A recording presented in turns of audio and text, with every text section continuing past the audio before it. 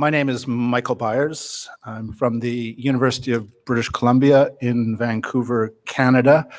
I want to start by saying that I haven't been to an American Society of International Law meeting for over a decade for family reasons, and those reasons have resolved themselves in a positive way, and it's great to be back. I have the great honor of moderating this panel on international law as a counterweight to power asymmetries in international politics.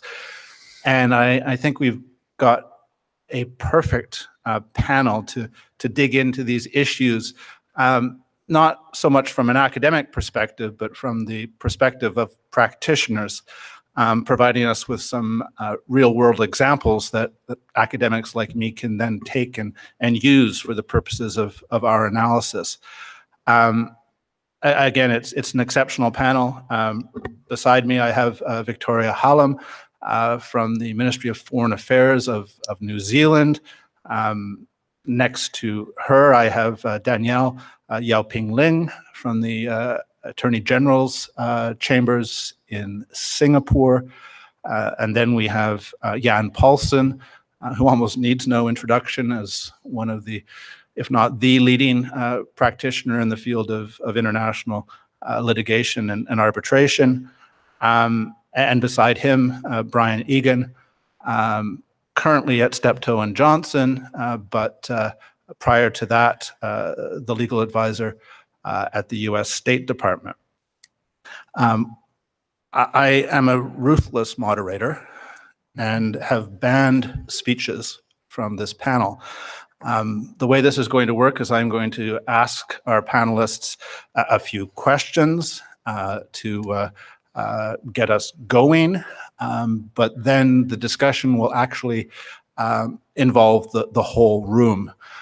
So after roughly 35 or 40 minutes, the microphone that is on the floor there will go live. When you ask your questions, please do so in the spirit of a lively discussion.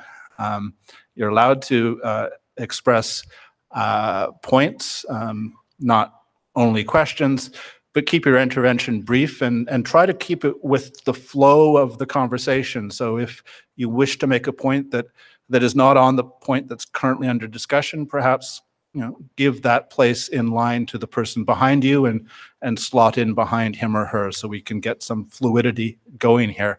I'm pretty confident it will work, but it will take all of us to make it do so. Okay, I'm going to start with Victoria from New Zealand, because she comes from a relatively small country. Victoria, does international law function as a counterbalance to power, or is this just a naive view on the part of academics like me? Thanks very much, Michael, and good morning, everyone. My reflection on this, based on over 20 years' practice, is that setting up international law in opposition to power is just too simplistic. I think, as Oscar Schachter has identified, power is actually incorporated within international law, and international law is a means of marshalling and channeling that power, whether that be through customary international law or treaty regimes. And that's not surprising when we remember that we are fundamentally dealing with a consent-based system. I can visualize the international legal system as a kind of bank that requires regular, sustained deposits of power to continue to function. Now, unfortunately, we've been observing some pretty significant withdrawals from that bank at the moment. So the Bank of International Law is looking a bit shaky, but I think there's still a lot we can do about that. Now, I don't think what I'm saying, though, is that international law is simply an instrument of the powerful. And there's two reasons why I think it's not. Firstly, international law can be a pretty blunt and ineffective tool to deal with many circumstances.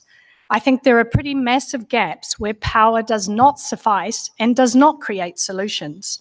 And in these areas, the powerful and the powerless alike have a shared interest in creating a stable and predictable rules-based approach to problems. I think Daniel Bethlehem identified these areas really well in a lecture he gave called The End to Geography. And he set out 6 interconnected areas where you need something more than power to resolve issues. And those areas, and I'll paraphrase, are shared spaces and global commons, issues to do with the movement of people, both voluntary and not, challenges to human, animal, plant life and health, trade and financial flows, and the interconnectedness and systemic challenges that come with that, the challenges of cyberspace, and cross-boundary challenges to security, particularly from non-state actors. And I have to say that New Zealand has had a rough awakening in the last couple of weeks with respect to these 2 challenges. And I'd just like to comment how devastated we are in New Zealand at the horrendous attack that took place in Christchurch 2 weeks ago against our Muslim community. Now, the second reason why I don't think my message is depressing and I'm still optimistic is I think that the sum of the parts of the international system is greater than the individual bits. I think there's a degree of layeredness and interconnectedness amongst the different treaty regimes, especially when they are backed up by institutions and dispute settlement systems that kind of operates a bit like a kind of plywood. So it has more strength and resilience than you might at first think. So again, although we are observing some challenges, I think the system has a kind of muscle memory and will endure for a while at least. So those are my 2 kind of messages. So it doesn't work that well as a counterbalance to power, but it's a useful way of channeling and focusing power in a way to solve transboundary problems. Thank you. Well, thank you, Danielle. And I'm sure that I can speak for the room in sending our condolences to your country over that tragic event. The leadership and moral strength of your Prime Minister has been particularly striking, impressive to the world. I want to move on to Danielle now and ask a question that follows on from Victoria's points, and that is, how can less powerful states like Singapore make that plywood even more resilient? How can small states use international law to equalize or at least reduce the power imbalances that exist in the international system? Thank you, Michael, for that question, and thank you, Victoria, for very pertinent comments, which I think resonate a lot with me as well.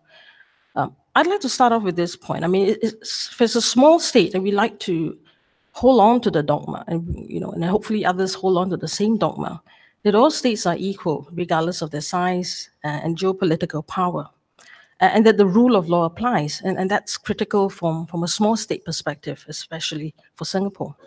But having said that, I do remain conscious that at a certain level, one always wonders, this is a kernel of doubt, whether all states necessarily, or all actors within the state necessarily feel that way.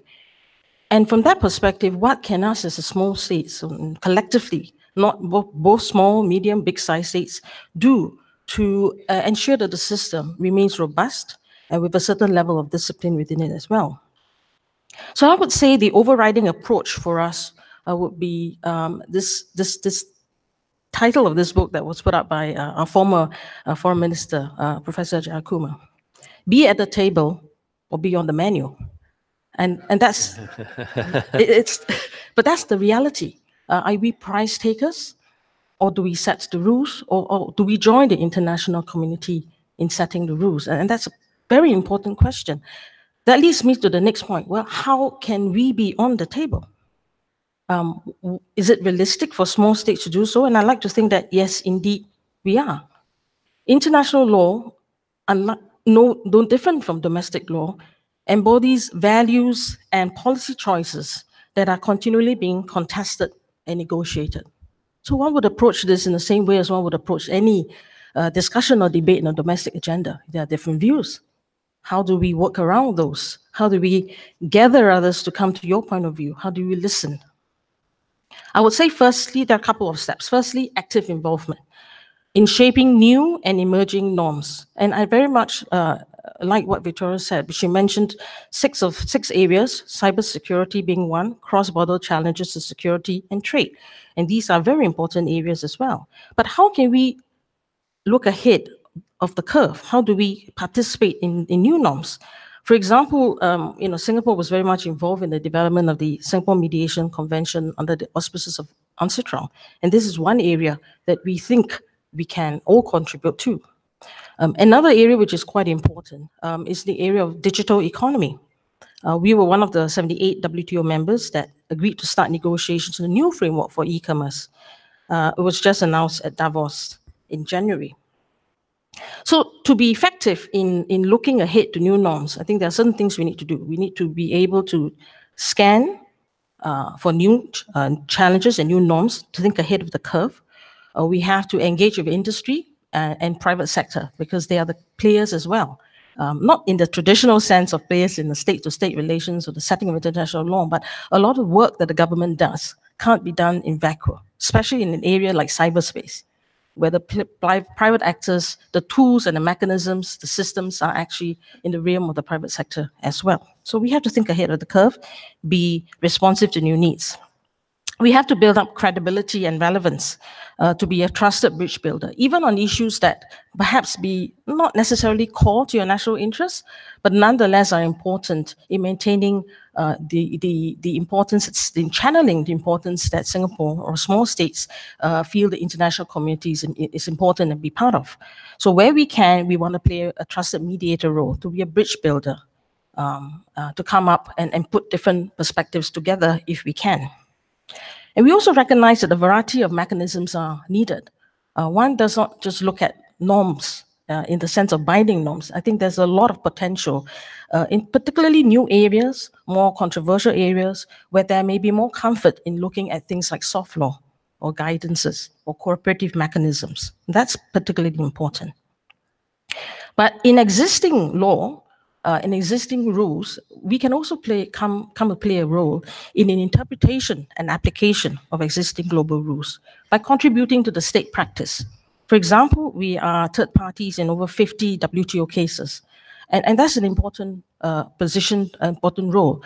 We may not necessarily want to be the contentious parties and disputing parties in the dispute, but we feel that there is a need, especially when they involve systemic issues, to come in.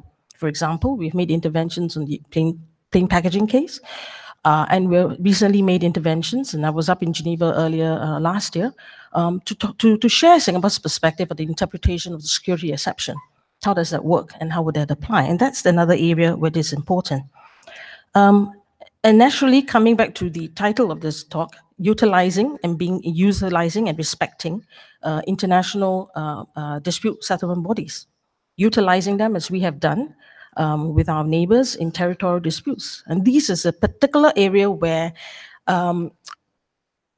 small states can actually sort of solve territorial and sovereignty issues in a very peaceful, calm manner, rather than it, conflating into a more inflammatory perspective. One other point I want to talk about is actually what I call multi-power hubs. I simplify it because I think the world is not multipolar as such. I think we need to be very flexible in looking at where we can work with interested parties and like-minded parties on specific issues. So you may not be, the world plower in everything, but I think in certain areas where you feel that you can contribute and you can lead the charge with others, you can form and start creating little centers. And that's what we have found quite effective in the bilateral arena, in the regional arena within ASEAN, and then in the multilateral level, and of course the plurilateral level now as well. So these are, very creative, pragmatic ways that we can do so. But if I may just end off, Michael, if you your indulgence, ultimately, we have to look at international relations and international law as being part of a system, ecosystem. soft power is absolutely something that's important. The lawyers can only do so much. I like to tell my client ministry colleagues, the lawyers are, are a tool. Ultimately, where's the soft power? Where's the diplomacy? Where's the network you cultivate? Where are your friends? And what are you engaging with other stakeholders? Be it even the NGOs or the civil society in your counterpart countries, where they can also play a role in forging alliances or in perhaps advocating views that you have, which may be shared by, a slightly more non-homogeneous society or even the political establishment in other countries. I think those are little ways that we try. Wow, thank you. I'm going to skip over Jan for just a minute or two and go to Brian. Brian, you just heard from two of your colleagues from small states, albeit states with exceptionally competent foreign ministries, as we've just seen. The question for you is, does international law actually constrain the exercise of power by militarily, economically, politically stronger states, at least in situations where powerful states really want a certain outcome? Or is it simply that international law provides a reason for all of us to think that it matters, because sometimes big states just don't care so much and therefore allow other outcomes to arise? Thanks. Good morning, everyone. I think the answer is clearly yes, that international law does constrain big states. And it's for a couple of the reasons that Victoria and Danielle mentioned. One is that international law is a consent-based system. And I think big states play in this space because they see advantages to doing so, but they understand the trade-off, which is that you are constraining yourself in signing on to something. And so I think you can see that in any number of ways. The current administration's objections in a number of spaces to the actions of international organizations, I think, show that they believe these rules matter, and that they, rather than not complying with rules, they are pulling out in some cases. And you can debate whether or not you think that's a good idea, but I think it shows that they believe the rules do matter if we are going to sign on.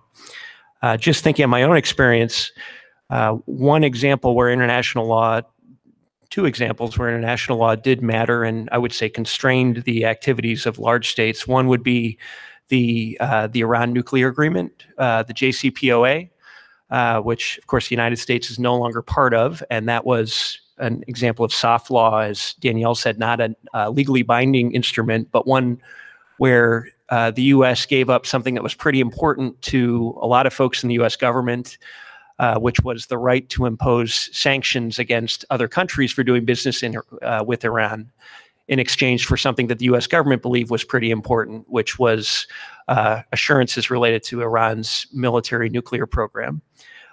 So that was something where the U.S. clearly put something on the table. It was controversial even within the government. It was constraining, and the U.S., when they decided that was not the right equation, has pulled out of the deal. I disagree with the decision to pull out, but I respect the transparency behind that. Another is that the Syria atrocities and armed conflict, the decision by the Obama administration not to intervene militarily in response to the horrific chemical weapons attacks in 2013. Very heavily criticized by many, including in the United States, as the wrong decision, influenced in part by international law and the constraints on the use of force, not entirely by legal issues, but that was certainly part of the discussion. So yes, I think is the answer. Thank you. Question for Jan now. Where do international courts and tribunals fit in this landscape that your colleagues have just described? Do they level the playing field? Do they give less powerful states opportunities for leverage or at least resistance? Thank you, and good morning to you all. All of us in this room, to the extent that we address the topic this morning could be said to be testing the veracity of a very, very old saying. The law is like a spider's web. It catches the small insects, but the larger ones break through. Is that really correct? That saying has been attributed to a number of people. I've tried to look it up. Solon, it said, Aristotle. Somebody said Schopenhauer made it up and attributed it to those, so we'll never know, but many people have said that. And is it really true? And I suggest it's not necessarily so. Small states can, in some instances, be much more powerful can be very powerful, and can be more powerful than some large states in the way they use their influence. Large states sometimes throw their weight around, can't help themselves. I've got the weight, I'll use it. And it doesn't make them very popular and doesn't make them followed.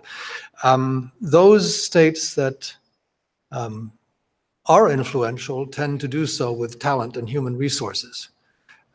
Human resources requires investment in education, and so it's not surprising that some of those small states are relatively wealthy ones. Let's consider the other ones, other small states, poor small states. Michael has invited us to reflect on our own personal experiences, which is very egocentric, but you have given us that license. So let me tell you, I come from parents from a small country, Sweden, who brought me up in another small country called Liberia. And perhaps because I grew up in West Africa, for the first 20 years of my career, I tended to represent African states in their international disputes. I'll name them so you'll believe that I know what I'm talking about. Subtropical Africa, I represented Guinea, that's the one with the capital of Conakry, Liberia, Ivory Coast, Ghana, skip Benin and Togo, skip Nigeria, Cameroon, Chad to the north, all the way around, South Africa, Cameroon, I did 4 very large arbitrations. In Kenya, I think 17 or 18 during the course of 20 years. So these are states, most of whom became independent in 1960. So I was working for them not so long thereafter. And one thing I will say in answer to the question, leveling the playing field, provided that at some point, some experience is given to the actors in these states. They see that international courts and tribunals and international law itself can very much level the playing field in ways that surprise perhaps the other side, who are tempted to take advantage of institutional weakness and immaturity. So what one is able to see, I'll give you just a couple of examples of what can be achieved. If you do the hard work of trying to win the case and look at the facts and show how that can be done, you can expose powerful actors from abroad who might create a certain complex. They seem to have been in every country. They seem to know what they're doing. They're very powerful, multinational, and so forth. But perhaps the actors they had in your environment cut corners, were tempted to do so and did so. So have a look at it. And in a number of instances, you're able to see that you're able to demonstrate that there is chicanery. I recall in Kenya, a major industrial dispute where at the end an international tribunal held that at the time the largest industrial corporation of a prominent European country had engaged, it's a German-speaking country, had engaged in List, L-I-S-T. Now, if you accuse somebody in German of deceit and invalidate a contractual debt in that regard, that's quite a big victory. It came as a surprise to the Kenyans to some extent because they hadn't thought of it. So that's a different way of thinking of it than saying, well, what we have to do in these circumstances, a defeatist point of view is, let's force them into local courts. If our local courts are not mature, perhaps they will not be, what happens there will not be respected, and the foreigners will not respect it, and we still have a problem. Or better yet, at the international level, let's defeat jurisdiction. Wow, we won.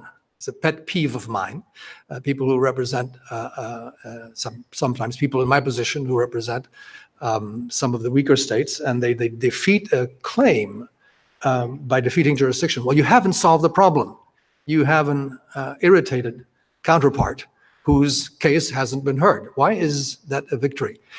Sometimes you're well off to say, well, we have a jurisdictional objection, but let's forget about it. Let's just see who is right in this case and determine whether you were right. And in those circumstances, when that is done, you have chosen the good option. And that inspires a great deal of confidence.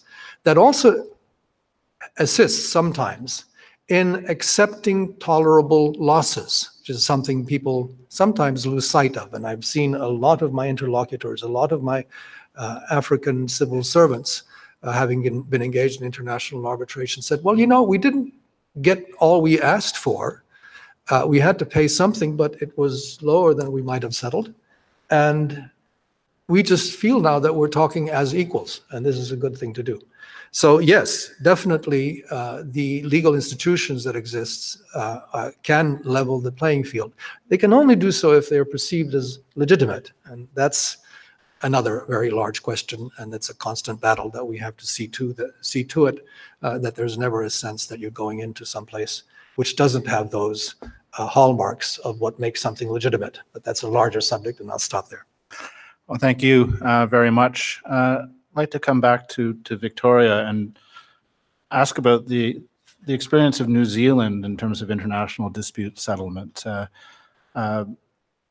Fairly small country.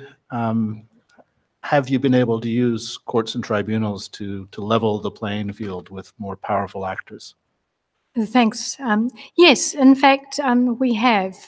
In preparing for this panel, I had a look at this. New Zealand has gone to state dispute settlement 14 times. And the record we have is of those 14 cases, I would say 9 were successful. 3 were settled before a binding dispute settlement process was needed, and 2 were losses. So that's a pretty good record, really. Amongst those 14 cases, we have 3 ICJ cases, which includes the 2 phases of the nuclear test case against France, and the whaling case, where Australia was the principal party, but New Zealand was a very engaged and involved intervener. We have the 2 separate parts of the Rainbow Warrior case, which I'll say a little bit about in a minute, the Southern Bluefin Tuna case against Japan, and 8 WTO trade cases. And the names of those will give you an idea of our economy, or might sound a bit like a dinner.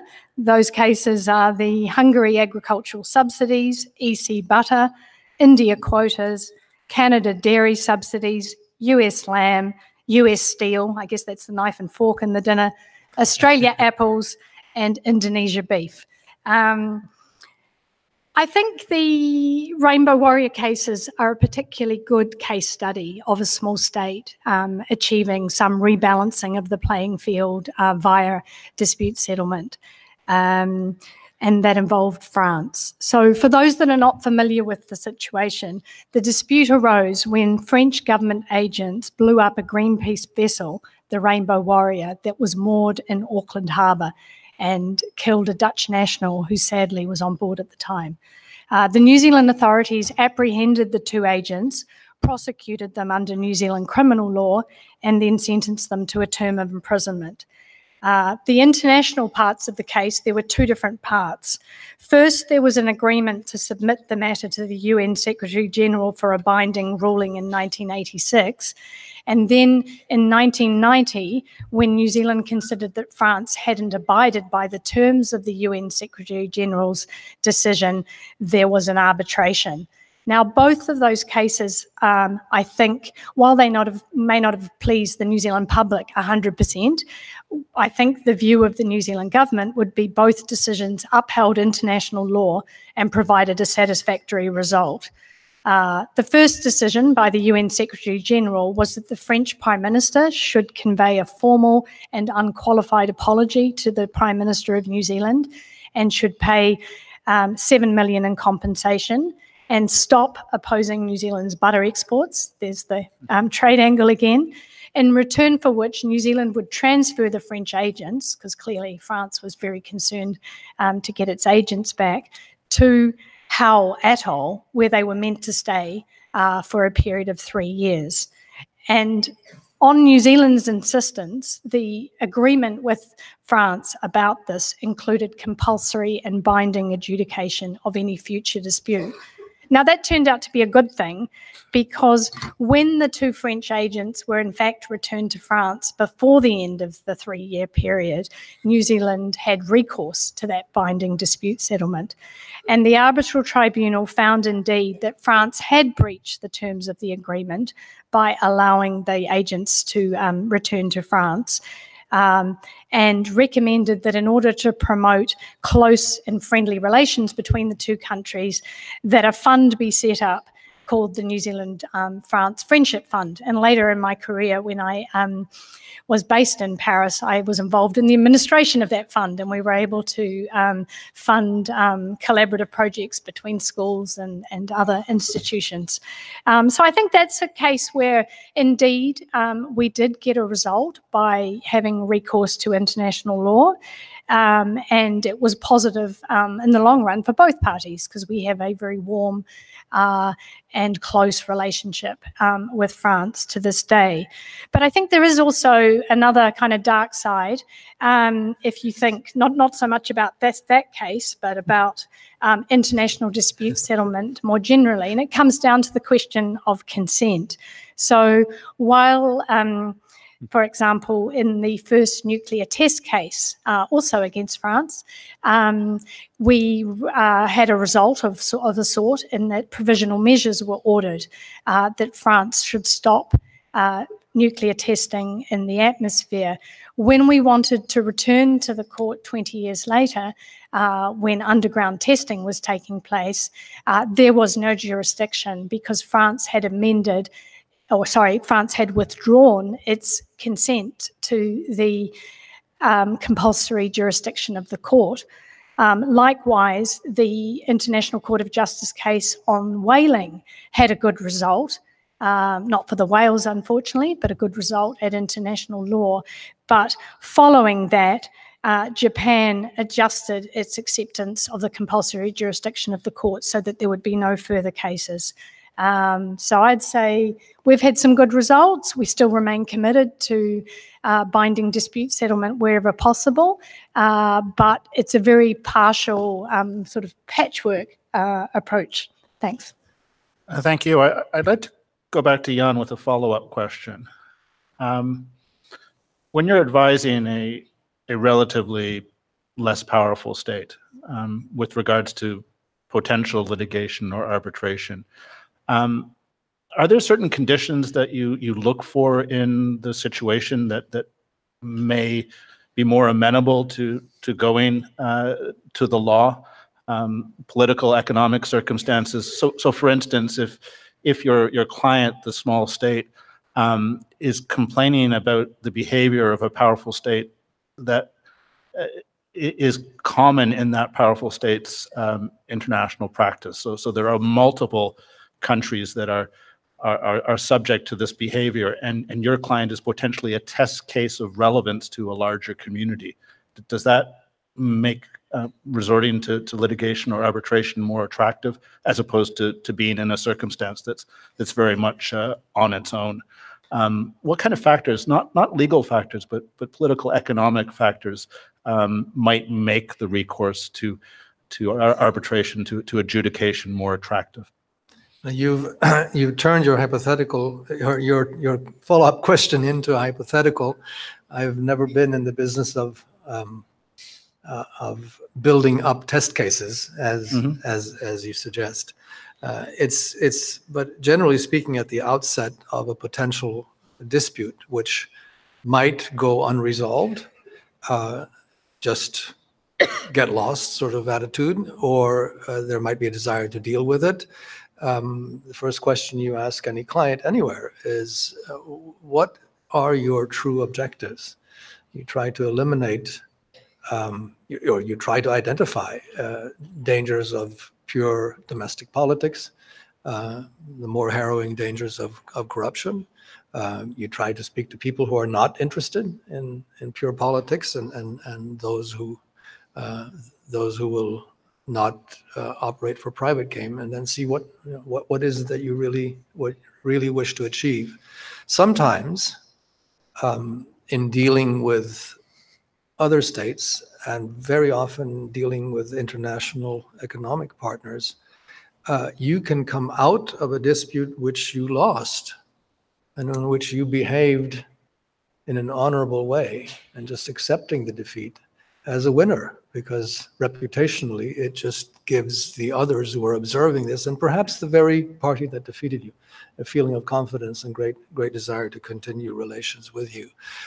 That stands in stark contrast, may I say, Victoria, having been in France at the time you discussed, that was the time of a socialist government, Mitterrand and his idealism, in particular his defense minister, who gave the orders for those agents to go to New Zealand.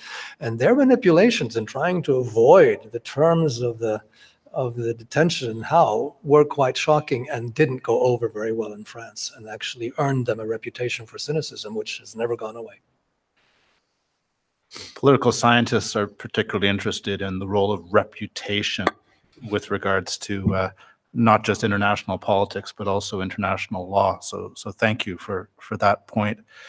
I want to turn to Danielle now, and shift from international courts and tribunals to international treaties and treaty regimes.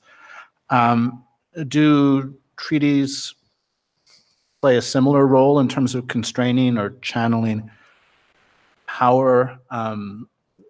You've mentioned, but you might want to elaborate on whether treaty regimes are particularly amenable to certain kinds of issues where power has less traction than other issues. Where do treaties fit into this law versus power dynamic that we're talking about today? Thanks for the question. It's not amenable to a simple answer. I think treaties are kind of I would call the external manifestation, if I could put it, of certain standards and rules that the international community is prepared to live by and abide by. In the area of trade, I think it's one where you see this tension between what I call a real mixed bag of interest. Because in any country, and not just Singapore, any country, there are areas of trade in which there are very offensive interests. But increasingly, I think today, we see the intersection between trade, international trade policy and domestic policy in a clear light that perhaps may not have been so obvious before. And let me explain a little bit about that. I mean, the trade area, with Singapore, for example, we have a number of trade agreements, entered some as over 10, 15, 20 years ago, in a different environment. In today's environment, we have seen how certain players and actors have used the trade regime, and it has an sort of an inadvertent or perhaps unanticipated effect on domestic policies. The policy space that we see, for example, in between trade and health, and tobacco being a case in point. So how do then treaties come into play? So I think treaties allow us to set the rules, but I think increasingly we have to remember to also revisit treaties and review treaties as part of they are not static. They need to be made fit for purpose. And so that's a little bit of a reflection of the changing and dynamic nature of global politics. Things can shift very quickly. And so while treaties are important in providing predictability, as well as a common set of level playing field rules for everyone, there always needs to be, and I think from a legal advisor to the government, and this is something I'm constantly speaking to our policy colleagues about, is that don't think about the immediate issues of the day or the immediate interests of the day. Are you able to create within the treaties a living mechanism, a dynamic mechanism, which will allow you and your counterparts to come back, revisit the treaty, to allow it to fit the purposes of tomorrow? So you ask, which area is it more amenable? And which area, and I could perhaps answer this in this way, in which area are treaties less amenable? And I mentioned it a little bit earlier in new emergent areas. And a case in point being cyber norms.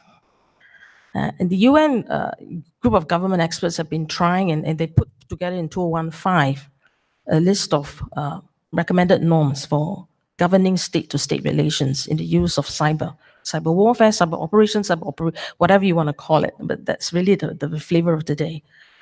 And there was great achievement in the committee, in the group of government experts, I think in 2013, even coming to a point where they said international law applies to cyberspace.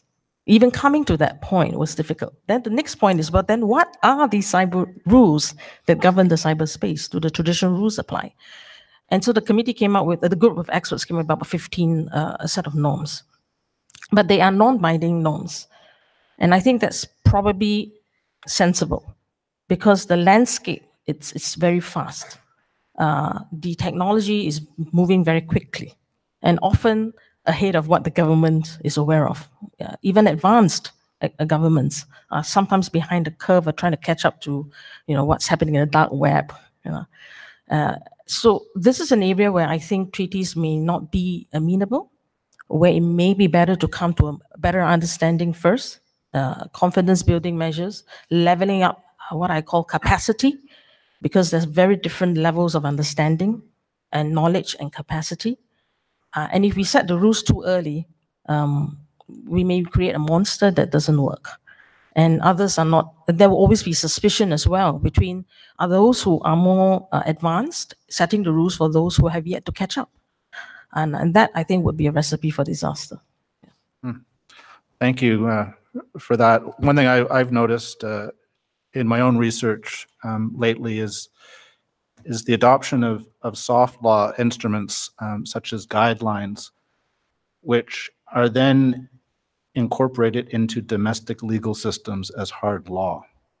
So what we look at as soft law might actually be hard in terms of its actual application to non-state actors. And this dynamic, again, constantly moving, very fast-paced.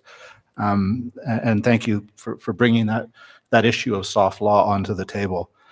Back to Victoria, the same question about treaty regimes, I guess about international law outside of the court and tribunal area.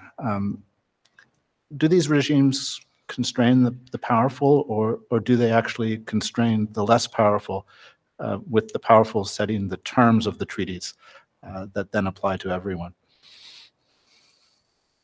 Thanks very much, Michael. Well, I think there's a question here whether we are necessarily committed going forward to always having big, complex treaty regimes.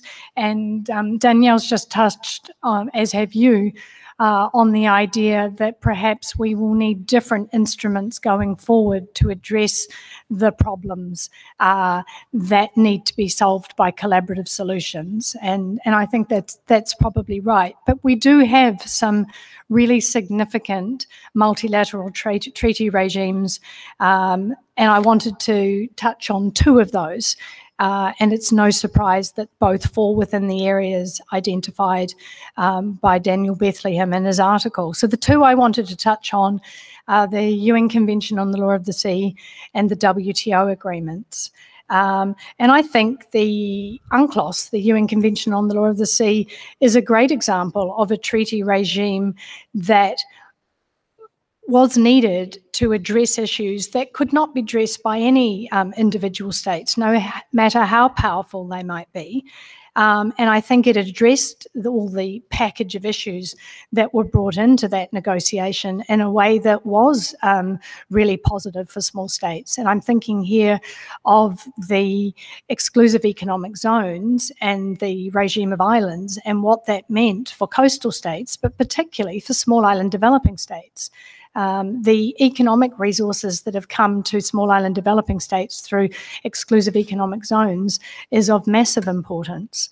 I also think the Law of the Sea Convention is continuing as quite a living thing to have an impact on a regular basis, particularly through regional fisheries management organisations. I myself attended the annual meeting of the South Pacific Regional Fisheries Management Organisation in The Hague earlier this year.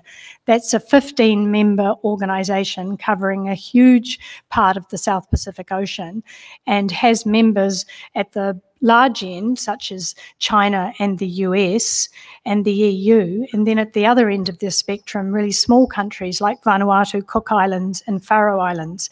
And I mean, no organisation is perfect, but to sit in those meetings and to hear the states debating and contesting allocation decisions and arguing which countries' vessels need to be put on a blacklist of IUU vessels, that is to actually observe international law in action and working and constraining power, and in an area where there is no other solution, because we are talking about a high seas resource that requires management. Now, Danielle mentioned that we have to be open to keeping these regimes kind of alive and relevant and contemporary, and I think that is true. One issue that we are concerned about is that we don't want to see sea level rise impact on the exclusive economic zones of those small island developing states I mentioned. So we are looking at how it could be possible in a way that respects the role of UNCLOS as a constitution for the oceans to ensure that those hard-won gains for small island developing states are not eroded by a phenomena that no one understood at the time of the negotiation of UNCLOS. So I think that's an example where we have to be brave enough to work on these regimes. Now, the other one I wanted to touch on briefly before Michael tells me to stop is the WTO agreements. That is an area that has made a huge difference for a country like New Zealand. We've had 8 WTO disputes in the post-Uruguay era, and we have won them all. But I don't think it's just a country like New Zealand that benefits. I believe the United States has won 90% of the cases it has pursued under the WTO dispute settlement system.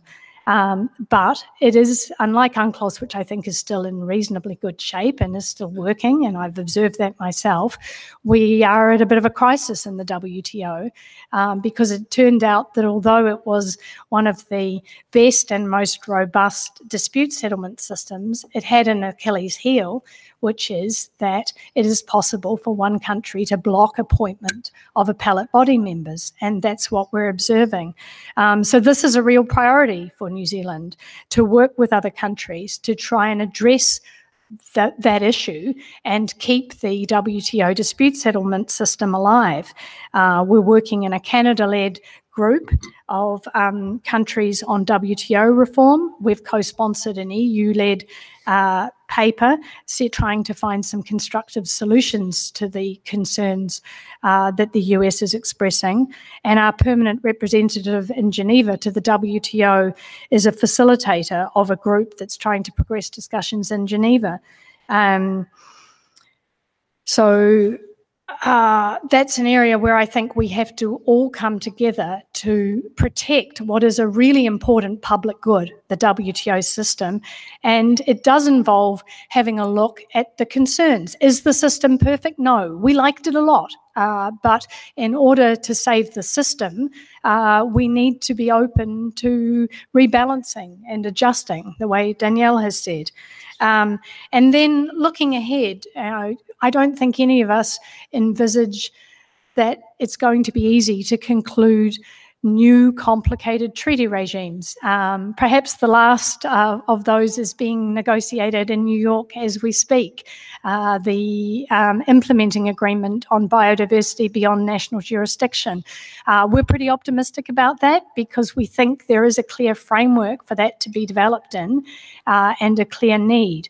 But things such as cyber, I think we come up against the issue that we need to constrain the actions of non-state actors. We've become very aware in very tragic circumstances of the role that social media platforms can play in getting the message of violent extremism out and promoting that message. Will a big treaty regime to control Facebook and Google be the solution? Probably not, but we are determined to work with other partners to try and come up with solutions to these issues, and it may involve looking at international law and how international law deals with non-state actors in new and innovative ways. Thank you.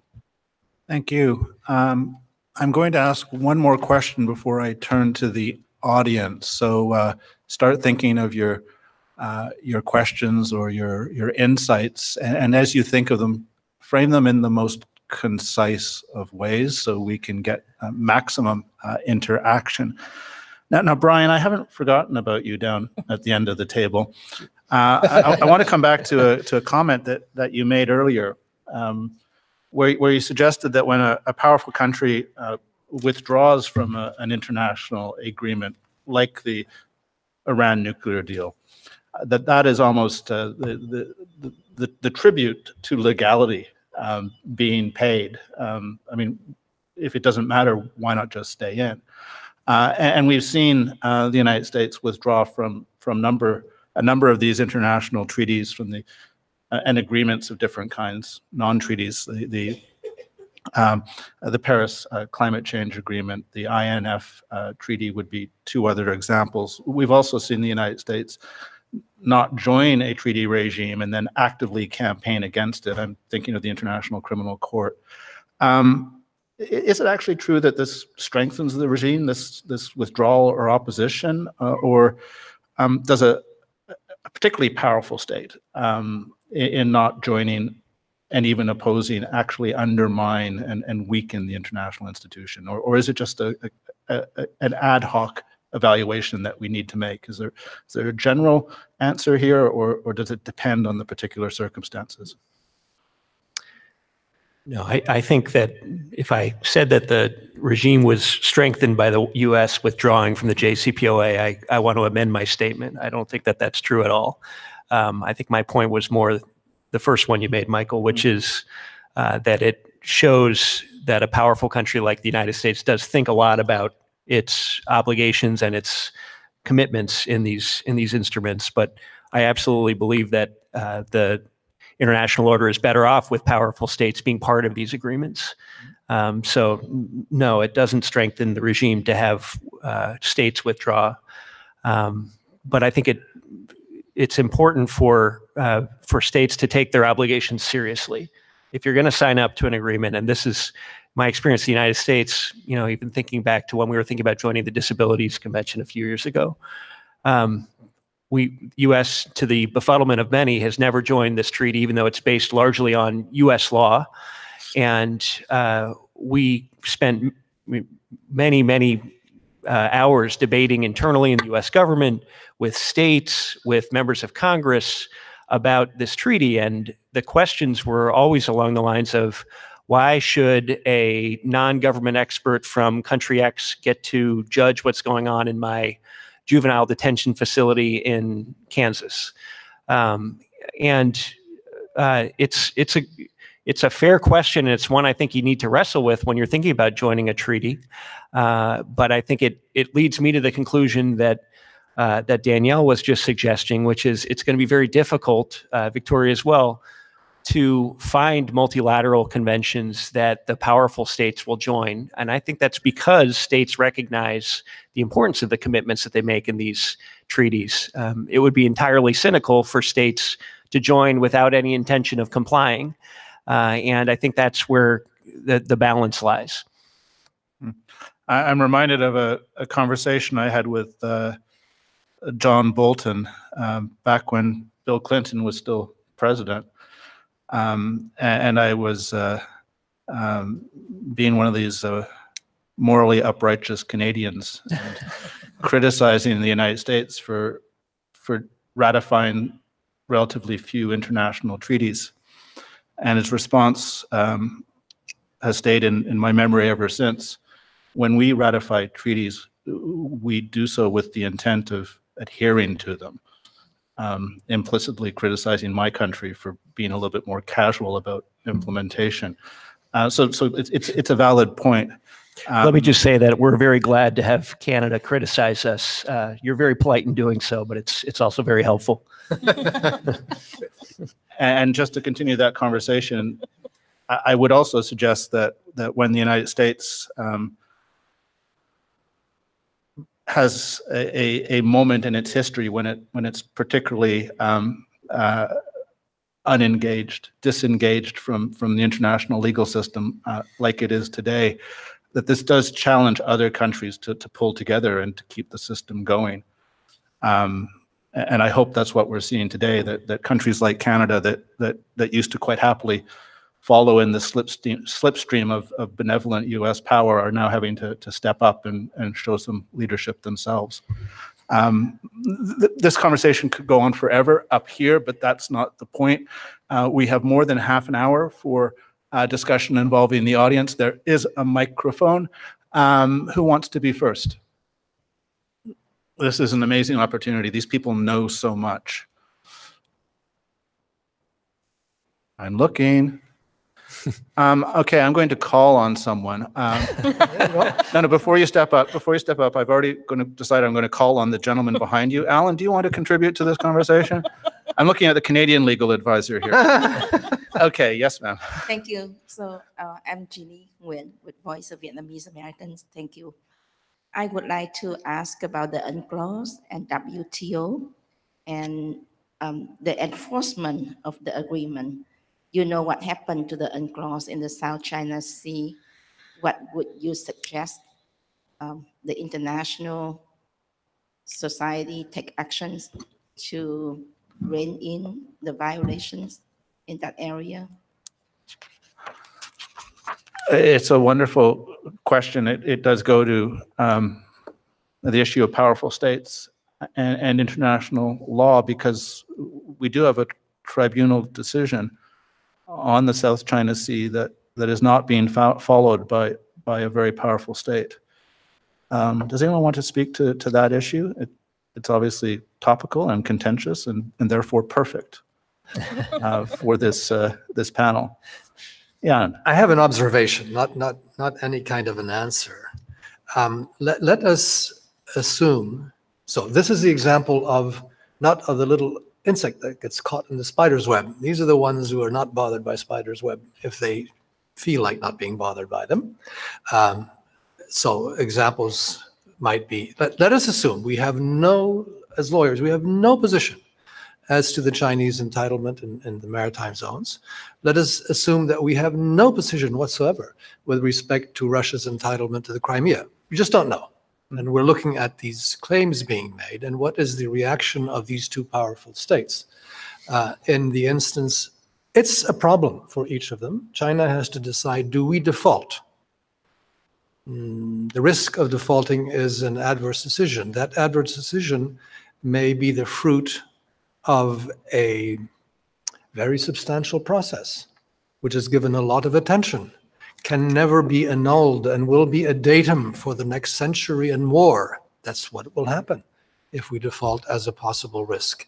Instead, what we might then do is set up a data center, a website that continually sends out information supporting the Chinese position, unilaterally, exclusively, 100%, that many of us in this room receive on a regular basis, perhaps with very good arguments. I'm saying we have no views as to the ultimate entitlements. It shows a certain attitude. With regard to the Crimea, what does it mean when President Putin actually writes a lengthy legal brief, extremely well written, going back to the history, and if you read only that, and nothing else, you might be rather convinced. It shows, I think, the point that Brian was making a few moments ago, that this is something to be taken into account and is taken very seriously.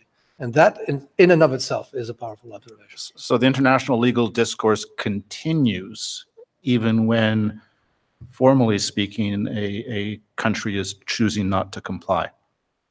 Yes. Victoria, you wanted to comment on this. Thank you, and I'd like to thank the questioner. Yes, I chose to focus in my comments on UNCLOS on some of the areas that I think are going well. You are right, there are some concerning developments in the South China Sea. Now, New Zealand doesn't take a position on the various claims in the South China Sea, but we do, like the rest of the international community, have an interest in how the tensions are managed and in ensuring the maintenance of international law, including the freedom of navigation and overflight. And that is why we encourage all claimants to refrain from actions which will escalate tensions and will run counter to the confidence that is necessary to arrive at an enduring solution. And we encourage the parties to resolve the dispute in a peaceful manner through diplomacy and dialogue and in accordance with international law, particularly UNCLOS.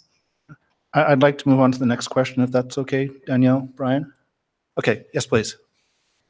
Good morning. My name is Freya Bartens from the Universities of Oslo and Leiden. And of course, I agree with Danielle that all states are sovereign and equal, but I don't think that will suffice to take you off the menu, so to speak. So I would like to suggest that the most obvious solution for small states is to join together in strong regional, often regional organizations. And to give you just one illustration from my corner of the world in Europe, for centuries, the interests of Ireland as a small state were not taken particularly serious by Great Britain. Whereas if we now look at the Brexit negotiations with the weight of the EU behind it, suddenly Irish interests become quite a pivotal point in finding any kind of solution for a future agreement between the UK and the EU. So I would like to ask in the first place, Danielle, but also the other panel members, whether, first of all, you agree that forming strong regional unions is the way forward for small states. And secondly, whether you think we will or we should see similar developments in Asia and other parts of the world. Thank you. Thank you. Danielle. Thank you for the question. Thanks very much. And I think I would, on one level, I would certainly agree with you. I think we have to look at the toolbox available. And one of the toolbox is actually the like-minded or the regional. And they're not necessarily mutually exclusive, because you will find countries, similar interests scattered across different regions from different political makeups. And you just happen to be issue specific. And I think that's one thing that we can work together. It's an old Chinese idiom, a singular straw, you break very easily, you buy them together, becomes very strong. And I certainly share that philosophy. And certainly in the region, and Singapore is in this Asian ASEAN, the ASEAN Southeast Asian organization. I don't know whether I have any other ASEAN colleagues here, but it has gone through a process, a long history, and going from a more loose collective in terms of cooperation to a more rules-based organization. And we've seen that evolution in ASEAN, particularly in the last 5 to 10 years. And you have a whole body of entire new area of practice of law called ASEAN law, which never used to exist before. So I think in that sense, ASEAN countries do recognize the value and in shape coming together. Having said that, we must remember also ASEAN is not a homogeneous region. Perhaps in Europe, for example, the EU, there's perhaps bigger shared history, a bigger shared legal tradition. That's not the case in ASEAN. So we have to find our own way to work together. And I think we have done that, particularly in the economic fields. There's a lot of ASEAN economic agreements with legal binding effect. ASEAN as a group has negotiated a number of ASEAN Plus agreements, New Zealand, Australia, for example, and currently negotiating this mega regional called the RCEP, where we again try and come together and we speak with a common voice in the negotiations with the ASEAN Plus partners. So I certainly agree with you that that's one way. Whether or not you'll go the way of the a supranational organization that we see elsewhere, that's always a question that's being asked, and I think ASEAN will have to find its own way. But I may take this opportunity to come to your point and also the question that was raised by the earlier speaker, and in the contribution to the South China Seas, because ASEAN is right now working with China on negotiating a code of conduct for the South China Sea. So like New Zealand, we don't have any substantive, position or stake or interest in the dispute itself. But I think it's one way where ASEAN can come together and work to contribute to a peace, to maintenance of peace and security in our region. If I could just say a little bit in response to that question, coalition building 101 is the most essential tool for any New Zealand diplomat. You asked about regional organisations. One challenge for us is if you look at our part of the world, there's an awful lot of ocean and not a lot of countries. So we are really agnostic as to geography in our coalition building. We certainly see ourselves as part of the Asia-Pacific region and work on creating international legal regimes with that group. But equally, we have worked on with other coalitions in the anti-nuclear context. We have a lot of collaboration with the small island developing states.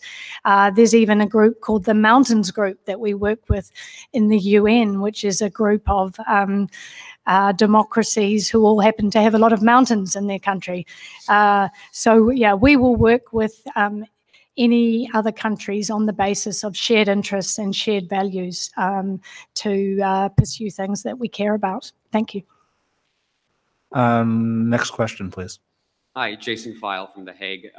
I was interested if the panelists could comment a bit on the possibility that dispute resolution mechanisms could also be some form of global commons as well. And the South China Sea example, I think, is a good one in the sense that it's one of many ways that different treaties filter into just a few shared dispute resolution mechanisms, such as the ICJ or the PCA. And every time that there is a decision that is flouted in some way by the losing party, it affects kind of an impoverishment of the mechanism itself. It can be embarrassing to the court. And I think that there could be a risk that parties, that interested parties may focus on the issue-specific questions, such as what position might we take, if any, on the South China Sea specifically. And that could be to the detriment of to what extent we wish to see compliance in general with decisions from these institutions. It's sort of this trade-off between short-term and longer-term health of the mechanism itself. So I'm wondering if the panelists could comment on to what extent we should take into account the health of the dispute resolution mechanism itself.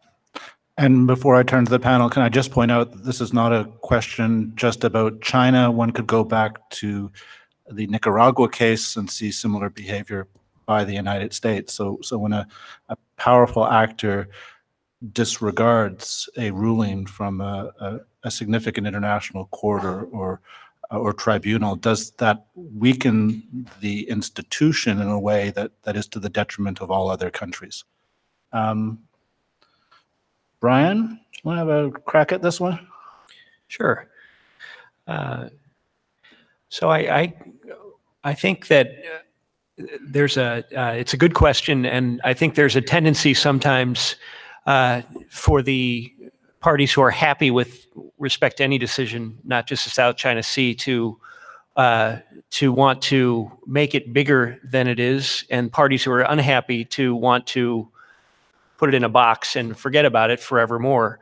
And I mean, I remember with the South China Sea example in particular, you've got, on the one hand, under the UNCLOS, you have very clear rules that these arbitrations are just in the facts of the case. There's no binding precedential aspect to the decisions.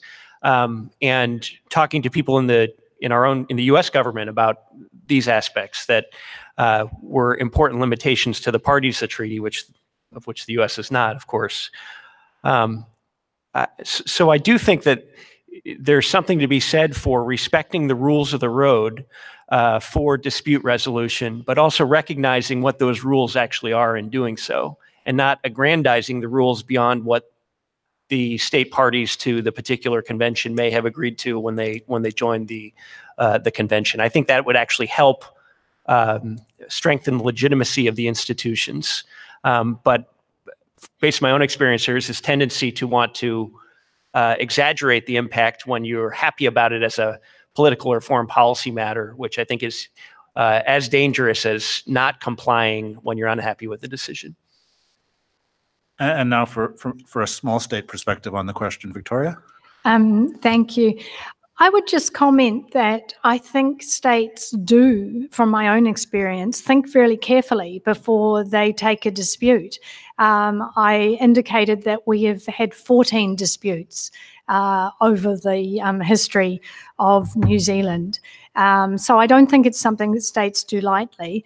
And the issues you raise as to what the impact could be of a decision that is not respected are taken into account.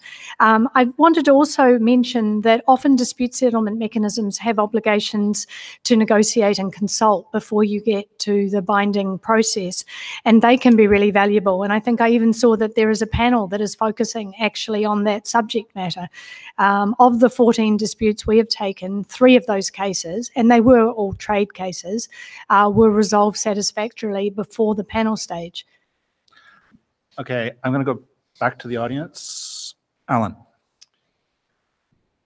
Thank you, Michael. Alan Kessel, I'm the legal advisor for the Canadian Foreign Ministry, and sort of forgot about the Aristotelian method. It's a long time since I've been in law school.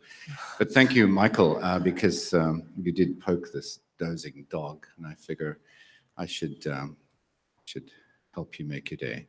The fact is that I've very rarely thought of Canada sort of following in the slipstream of our American friends, although we are your closest friends, not always your best friends.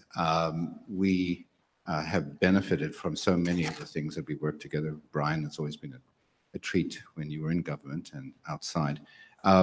Clearly, we as a middle power benefit very strongly from the balances that we've created since the Second World War in the power balance. We've created institutions that we're very fond of. We worry when we see them undermined. WTO is the most important one to us, and I think I join Victoria in what she's saying. We do worry when we see large powers flagrantly violate their international obligations. We're living through a particularly difficult process right now with one of our own foreign service officers being detained arbitrarily in China by the Chinese government in violation of Article 39 of the Vienna Convention. We have asked them to live up to their international obligations. We think it's in the interest of China to do so, and we think it's in the interest of other countries to join us in asking China to do so. So I'm asking you to do so. Thank you. Does anyone want to respond to that? Or should we treat it as a highly informed comment? Highly informed comment. Thank you, Alan. Yes, sir. Yes. Thank you very much. I'm Henry Bensuto from the Philippines, and thank you for all the panel speakers. I do apologize for taking the podium, but I was struck by the statement of Brian. Okay. And I think there's a saying in philosophy, he who generalizes generally lies. And most of the time, if you don't give specifics, it leads to confusion more than clarification. I would like to take note of your statement that normally for those who win, exaggerating is a dangerous point. I agree with the principle, but I think as you mentioned that in relation to the South China Sea, I have to correct the impression in terms of the Philippines, for example, gloating on this. On the contrary, we did not. And so I think it is a question of mindset at the end of the day, that one of the reasons why perhaps in yesterday's discussion about the disenchantment is when a decision is made, what should the international community, who are at the end of the day stakeholders, should do? And this is how we actually move on and move forward. When you look at the specifics of the South China Sea, the implications do not only concern the direct parties to this. I suggest that people who may have general notions of the decision go back to the decision, look at the map, and look at the implications on how this eventually impact not just in the two countries, the littoral countries, the region, the global, the user states, and on principle, how do we view international law as the tie that binds us all together in a community of nations? Thank you. Anyone like to respond? Brian? Yeah, just very briefly, that's a very valid comment, and I didn't mean to suggest that any particular country other than my own perhaps was gloating over that decision. I think that, in my view, the lesson, or to go to the earlier comment, this was a dispute resolution process that both countries agreed to. There was a dispute resolution. There's a decision. You got to comply with the decision. And don't make it with respect to the points of the impact on the larger map. I agree with that as well, but focus on compliance with the decision first and foremost. Okay, next question, please. Hi, my name is Rubal Salem. I'm a researcher affiliated with the Oppenheimer Chair for Public International Law at McGill Faculty of Law. And I was actually interested in a comment one of you made about ensuring their legal regime remains relevant and effective. So I was hoping to hear a bit more about reform of the United Nations. You know, there was talk about the Security Council at some point, and I come originally from the Middle East, where, you know, the way people react to respect of international law, the one thing that always comes up is, but the Security Council, there's a deadlock, whether it's on Israel, Palestine, Syria. And so I was wondering, how do small states feel about this whole discussion on reforming the Security Council? Is it still relevant? Is it an element to consider when you know, thinking about how international law can be a counterweight to power? Thank you. Okay, does anyone want to respond? Yeah, I'm happy Danielle? to do that. Yeah. Thank you for the question, and I'm happy to take that question on. I think the questions of reform of the UN will never really go away. I think every year is on the agenda, and it's being discussed every year. But I think the fact that it is being discussed is probably the more important lesson I would take from this, because it is an organization that is very important in peace and security since the Second World War. But it was an organization that was built over 50 years ago. And so the debate is, the fact that we're having the debate is healthy. Where it goes from here, I don't really know. But you know, certainly this debate about representation, about enlargement of the Security Council, and what is quite interesting, and I don't have any views or opinions on this, what is quite interesting is how small states have, particularly in the past 1-2 years, in the resurgence of the power and the balance by the UN General Council. I think that is a very interesting development, where in the areas where the Security Council has been criticized for not being acting, you see the UN General Assembly coming out with resolutions on their own, on that end. So is that an indicator of self-help in a very colloquial way, where small states try and band together to put forward resolutions on important issues of the day? So it's a development worth watching. Next question. Hi, I'm James Stewart from the University of British Columbia, also in Canada, but I'm originally from New Zealand, and so I wondered if I could ask my compatriot a question about the International Criminal Court, actually. Because it strikes me that the International Criminal Court might invite us to think in different ways about the relationship between small states and international law. In part because empirically it seems observable that small states are more likely to adhere to the International Criminal Court, perhaps because they see an ability to enlist international law in the service of their own self-defense, to sort of bolster their military inferiority relative to superpowers which don't need to adhere to the ICC for that purpose. But I wonder how, on the other hand, that sits with the critical histories of international law that see international law as a pure instrument in the service of power with little emancipatory potential of its own. So it seems like there's potentially a tension there that might be interesting for our discussion. Okay, Victoria? Thank you. So you started with the idea that small states are more likely to ratify an instrument like the International Criminal Court because they see value in constraining big states. I mean, that may well be the case. I don't think it was what motivated New Zealand's ratification of the ICC. I think we ratified because we saw there was real value in providing a permanent institution to carry out this work. We had seen the valuable input from the tribunals that had been set up by the Security Council, but thought a more consistent and more permanent approach was appropriate. I'm just trying to remember the other part of the question. Perhaps the moderator can help me. What else? You're doing fine. I guess I would also say that the International Criminal Court came about in a particular time and place in the mid-1990s when I was starting my career as an international lawyer, and I see that as the sort of time when it was perhaps at international law was at its zenith, and there was a lot of possibility and a lot of optimism about treaty law regimes. It seems more difficult now. We're in a more challenging, complicated space, but we can only hope that through that will come some kind of renewed approach.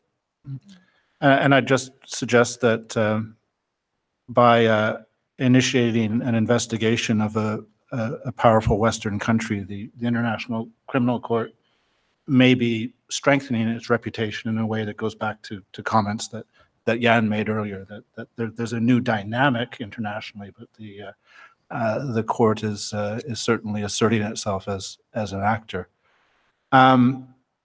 Okay, we're getting close to the end, so I'm going to take these two questions or comments together, and then that will be it. So yes, please. Hi, my name is Rosa Kang, and I'm the lawyer with Canada's Foreign Ministry. Thank you for your insightful comments on how the international law can have an equalizing effect on less powerful and more powerful states. I was wondering if you could speak a little bit about the role and the use of exceptions in international law. I'm thinking particularly the national security exception in the context of the WTO. Victoria, you had mentioned that one of the key challenges at the WTO right now is the appellate body impasse. I think another key challenge at the moment is how the national security exception will be interpreted in the WTO context. So I would welcome your views on the use and the role of exceptions, particularly the national security exception in the context of international law and WTO. Thank you. So the government of Canada is asking for your legal advice. Last question. Good morning, Susan Karmani, and I'm at Hamad bin Khalifa University at Doha. Yesterday we had a provocative series of remarks here about the future of international law and challenges, and in particular, rising populism around the world, and questions regarding legitimacy of international law. I think that Danielle's observation about the need to re-examine treaties is important, but in the context of opening up this box, we are going to go down a path. We're unleashing a lot of forces, individuals and groups that feel like this system of elitism that is perceived to be dictating from on high has no place for them. At least this is a lot of the message I picked up yesterday. And I was just curious then, in light of this populism that is going on, what will really be the significance of international law as a counterweight in the power struggle? Are we going to see more in the context of like soft law and the role of various actors to come in and shape law? Are we going to see this, as Michael, as you described it, as being more adoption of national laws and letting that struggle take place in the domestic systems versus at the international realm? Okay. I'm going to give the first question to Victoria, the second question to Brian and Danielle, and then I have a final question for Jan, and then we're done. Okay? So, Victoria. I'm not sure I came to this panel prepared to expound on the national security exception and the WTO agreements. And it's interesting because I went to Ottawa before I came here, and I seem to recall, and I think Alan Kessel can agree, I actually posed that question to the trade law lawyers within the Canadian system. One thing I do recall is there is and I don't have it to hand, but there is an excellent quotation from the time the GATT was negotiated, where somebody, and I think it might have been the US representative, made a comment that the future of the system would depend on the actors in the system behaving appropriately and responsibly. And that was somehow linked to the negotiation of that national security exception. And I think in a way it is a great shame that it has suddenly been put under the spotlight and is having to be tested in dispute settlement. And it could even be the silver lining in the fact that we may be about to experience a hiatus in the appellate body, that it will give some time and space for the main actors of the system, the states, to return to a more responsible and disciplined approach to applying the WTO obligations, so we don't have to subject that particular exception to analysis and jurisprudence, because it contains within it a lot of complicated, competing, challenging issues that are all very important. Okay, Brian, a few words on populism and international law. Yeah. So my wife sometimes accuses me of being too Pollyannish on everything. So with that caveat, I think that what people see as populism is certainly there.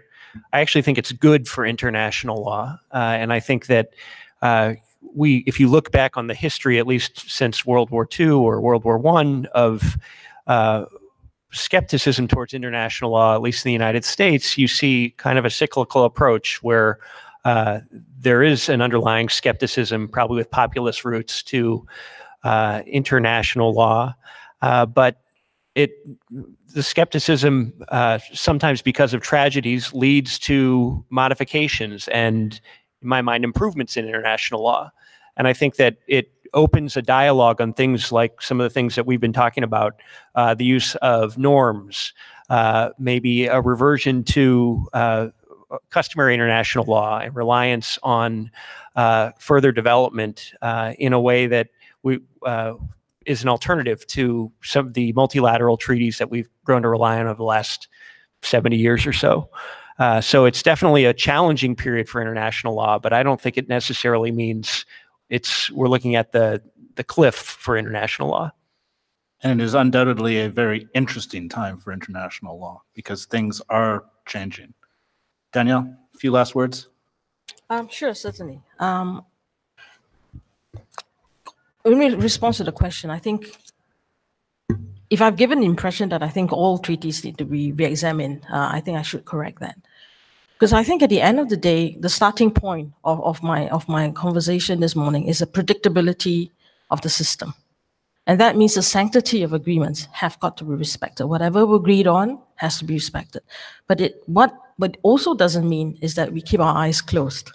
It does require a commitment and a willingness to dialogue, and I think that's first important.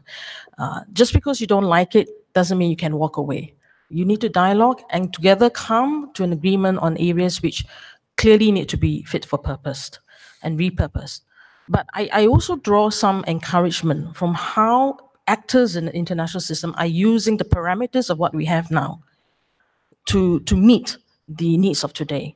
What do I mean by that? I mean, for example, we talked about the ICJ, and we talked about other international dispute settlement bodies, and it reminded me of the Timor-Leste and Australian conciliation, a very successful one, the first of its kind, where the tribunal used a mechanism that is rarely used, in fact, hardly ever used, and was able to resolve a very tricky and very difficult, politically difficult issue.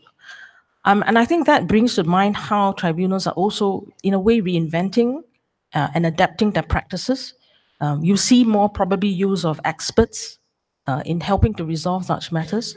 We ourselves saw this almost 10 years ago in our land reclamation case, where the panel very wisely asked the parties to go together, jointly appoint a group of experts, technical experts, because the issues that the court has to deal with can be very complex and can be very technical, which lawyers, judges by training, will require the help of third-party scientific experts to resolve.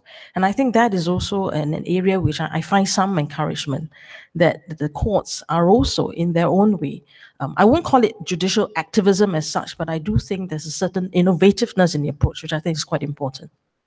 Okay, and with your indulgence, one last quick question for Jan. I referred earlier in our discussion to the fact that we have two representatives here from small states who demonstrate that small states can have exceptionally strong foreign ministries. But that's not common across all small states. Some small states are relatively poor or have gone through transitions that have compromised their governmental effectiveness.